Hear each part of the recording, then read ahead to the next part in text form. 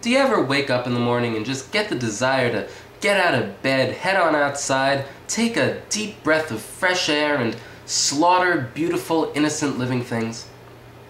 Well, even if you don't, you will after just a short while playing this game. Because we all know that video games don't cause violence, but they encourage it.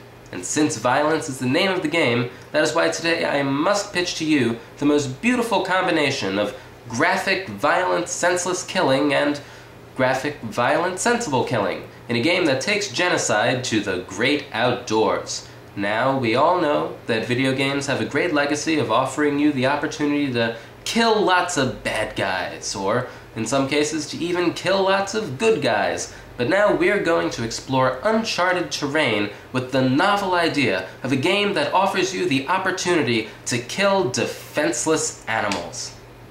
Let's face it, everyone hates nature.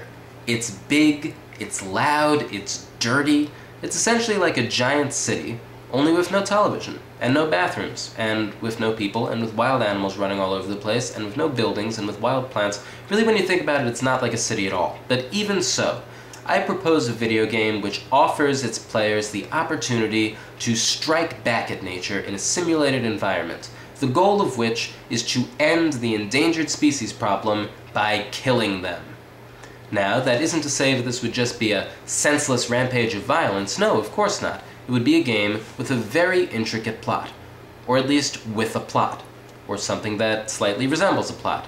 The idea being, the premise being, that a panda, or maybe a gang of pandas, have killed your parents. How? I don't know. It's not important. But in order to not let this stand and not let pandas mess with you and your family, you, the player, you, the main character, have to take revenge by killing pretty much all of the endangered species that you could find. That might sound like overkill, but it probably would seem like a good idea at the time to someone who's in that sort of mindset. Now, what do I propose to call this game? I call it Pandamonium!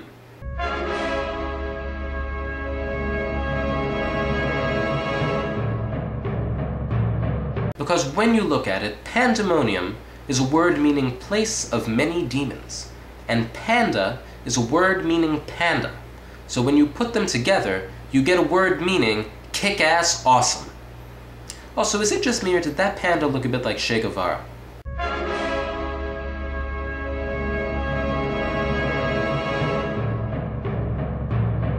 Pandemonium! Kill animals while fighting South American communism!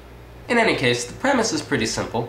Essentially what you need to do is go on various missions, or as I prefer to call them, sprees, to kill various endangered species until that species becomes extinct. Now, they would be grouped, of course, by levels, characterized by the environment in which they occur.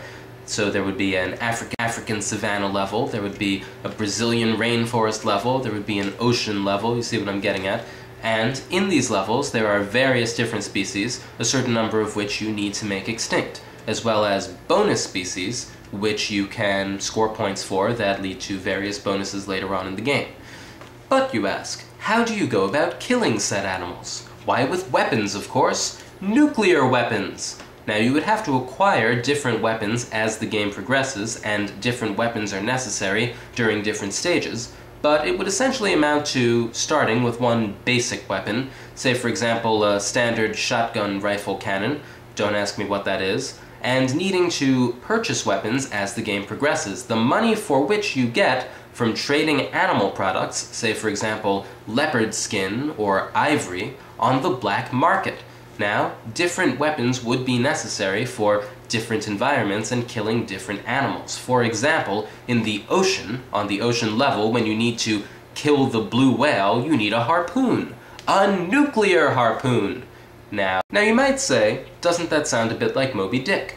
I say that sounds exactly like Moby Dick, only without any of the literary value and with an extra helping of awesome. But of course, every level is going to have certain specialized weapons that you need for it. For another example, there's an open-air stage in which you have to shoot down bald eagles and California condors with a machine gun. A nuclear machine gun! But it gets even better, If you can save up enough money and bonus points, you can buy special bonus weapons that completely change the face of each level. For example, on the African savanna, you can use a tank to blow away elephants and giraffes from a distance. And, of course, in the open air level, you can get a World War II German fighter plane. Why a World War II German fighter plane? Well, who wouldn't want to shoot down bald eagles and California condors in a World War II German fighter plane? In fact, if you don't, you must be gay. But of course, the direct attack strategy isn't always the most efficient. That is why in these games you can also choose more coy methods of causing animals to become extinct. For example, setting forest fires, nuclear forest fires, or logging. Yes, logging. Yes, it's possible for an individual person to log an entire forest if you're very dedicated. Very dedicated. I'm sure that by now you've considered that there's at least one apparent fatal flaw in this game. That is, while you do have all of these wonderful methods of killing animals, it raises the question of what the challenge is. That is, why should this be a difficult enough task for it to make for a satisfying gaming experience? That being said, remember, killing off endangered species is not all fun and games. Elephants charge, snakes bite, bears have claws, and birds shit on your head. And not only do they shit on your head, but if you get enough of them together, they could gang up on you and claw your eyes out like they did in that movie directed by Alfred Hitchcock.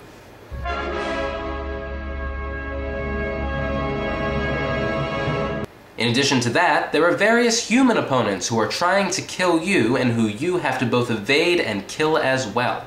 Now, you don't get points for it, but it's necessary for your survival, and it's a lot of fun. These could include federal rangers, members of Greenpeace, or PETA activists. It could even include the World Wildlife Fund, who are angry with you for copyright infringement. Yeah, there's no resemblance right there. And of course, there are environmental obstacles. I mean, think about it. Have you ever been out in the wilderness? Well, if you haven't, remember, there's probably a reason why.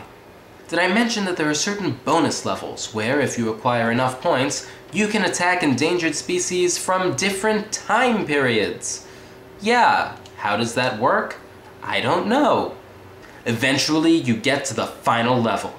Where? Tibet. Who do you have to kill? Tibetan monks.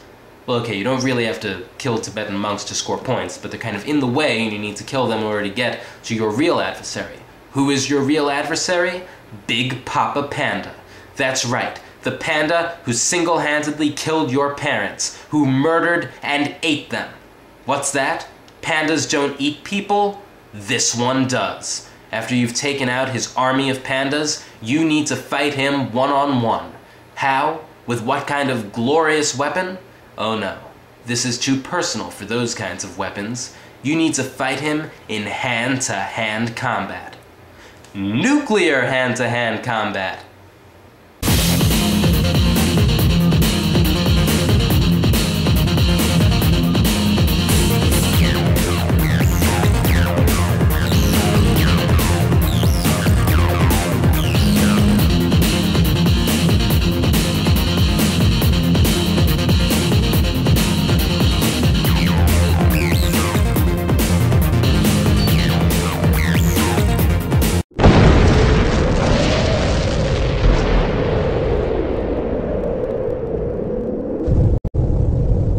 The game is Pandamonium.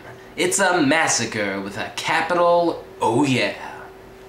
I'm Tad Demine and I approve this message.